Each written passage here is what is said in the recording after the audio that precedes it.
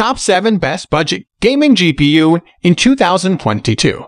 Through extensive research and testing, I have put together the list of options that will meet the need of different types of buyers.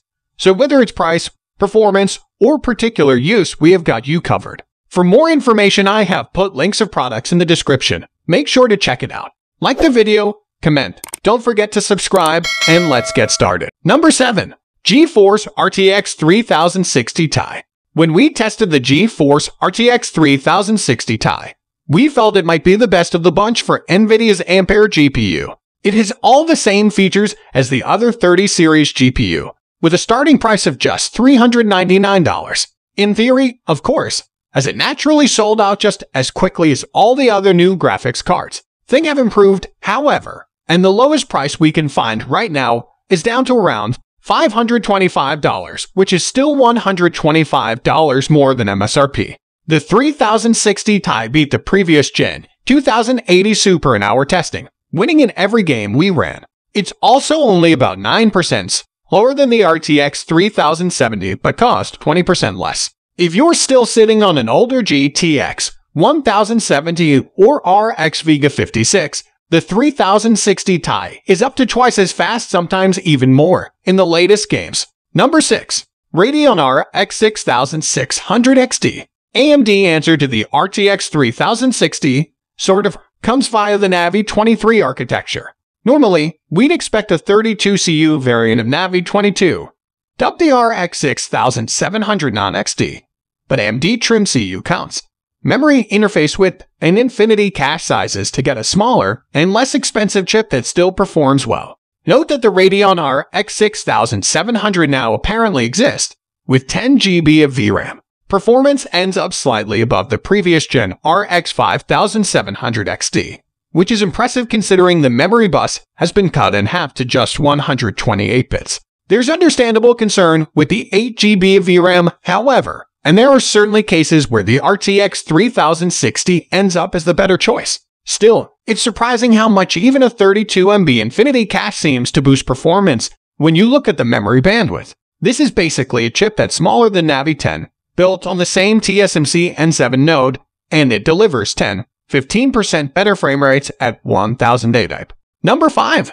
GeForce RTX 3060. As we approach the lowest end of the price and performance ladder with NVIDIA's desktop Ampere lineup, the cuts to processing power may have gone too far. This is the first GA106 card with a 192-bit memory interface and 12 GB VRAM, which is quite a bit better than the RTX 3050, but still a big step down from GA104. With 26% fewer GPU cores compared to the 3060 Ti, and less memory bandwidth, overall performance is only on the level of the RTX 2070. So, 2.5 years later, you can now match a $500 graphics card with a $330 alternative. Unfortunately, demand still surpasses supply, and the cheapest RTX 3060 cards typically go for around $400. Still, given the performance we saw in our testing, the RTX 3060 delivers a great overall value, factoring in ray tracing and DLSS performance. Number 4. Radeon RX 6700 XT. Start with the Navi 21 GPU, and then cut down the various functional units to create a smaller die that can sell at lower prices, and you have AMD Navi 22 and the RX 6700 XT. The RX 6750 XT is basically the same GPU, with a slight boost to clock speeds, memory speeds, and power consumption about 5% faster overall, but with a 10% price hike. The 6700 XT is the same number of GPU cores as the previous generation RX 5700 XT, but significantly higher clock speeds and more cache give it about a 25% boost to performance at higher settings and resolutions, at least when we tested AMD RX 6700 XT, it hit clock speeds in excess of 2.5 GHz during gaming sessions, and that's at stock on the reference card. With some tuning and overclocking, we were able to hit speeds of 2.7–2.8 GHz, still without cooking the GPU.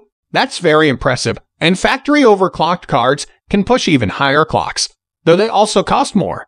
In our performance testing, the RX 6700 XT traded blows with the RTX 3070, and RTX 3060 Ti. It's a bit faster than the latter and a bit slower than the former, so the going price of around. Still, if we include pretty much any games with DLSS or ray tracing, the 6700 XT comes in behind the 3060 Ti and almost looks like a 3060 competitor. Number 3. GeForce RTX 3090 Ti. For some, the best graphics card is the fastest card, pricing be damned. NVIDIA's GeForce RTX 3090 Ti caters to this category of user. At more than double the official starting price of the RTX 3080, performance is only moderately better, 20–30% in most workloads. It's also only 5–10% faster than the previous RTX 3090, with an even higher MSRP. But looking at online prices, the 3090 Ti may only cost a couple hundred more than a 3090. And who are we kidding? Anyone seriously considering either of these probably doesn't need to worry about a few Benjamins. The RTX 3090 Ti will reign as NVIDIA's top GPU until the next generation NVIDIA Ada Lovelace GPU arrive. It sports a complete Xeon 102 chip with 84 SM, so there's no room or time for a new Titan card. NVIDIA has said as much as well, that the 3090 Ti brings Titan-class performance and features, specifically the 24 GB RAM into the GeForce brand. If you simply must have the fastest graphics card available, the RTX 3090 Ti isn't likely to be surpassed until this fall. Number 2. Radeon RX 6800 XT. AMD Radeon RX 6800 XT is the best card for Team Red. The RX 6800 XT provides a massive boost in performance and features relative to the previous generation RX 5700 XT, as well as adding ray tracing support via DirectX Ray Tracing or Vulkan RT. In our testing, the RX Radeon 6900 XT is technically about 5–7% faster, but it theoretically costs 54% more. That's not a great deal, especially since you don't get more VRAM or any other extras. Do pay attention to the current online prices, however, as the 6900 only costs about $100 extra and might be worth the spend right now. The Navi 21 GPU was affectionately dubbed Big Navi prior to launch by the enthusiast community, and we got exactly what we wanted. It's over twice the size of the previous generation Navi 10, with twice the shader cores and twice the RAM. Clock speeds are also boosted into the 2.1–2.4 GHz range, depending on the card model, and AMD did all this without substantially increasing power requirements. The RX 6800 XT is a 300 WTBP, slightly lower than the RTX 3080's 320 WTBP. Number 1. GeForce RTX 3080. NVIDIA's GeForce RTX 3080 sports NVIDIA's latest Ampere architecture.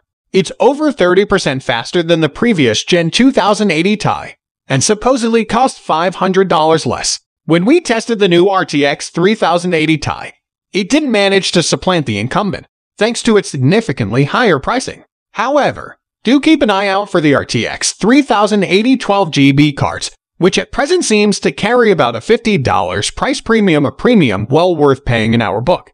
If you're serious about maxing out all the graphic settings and you want to play at 4K or 1440p, this is the card to get. It's mostly overkill for 1080p gaming, unless you're running the latest ray tracing games, in which case DLSS support should also help performance. If you skip the first round of RTX GPU, the RTX 30 series might finally get you on board the ray tracing train. With potentially double the ray tracing performance of Turing, the RTX 3080 is your best bet at playing games in all their ray trace glory without nuking the piggy bank. So guys, that's all for the top 7 best budget gaming GPU in 2022.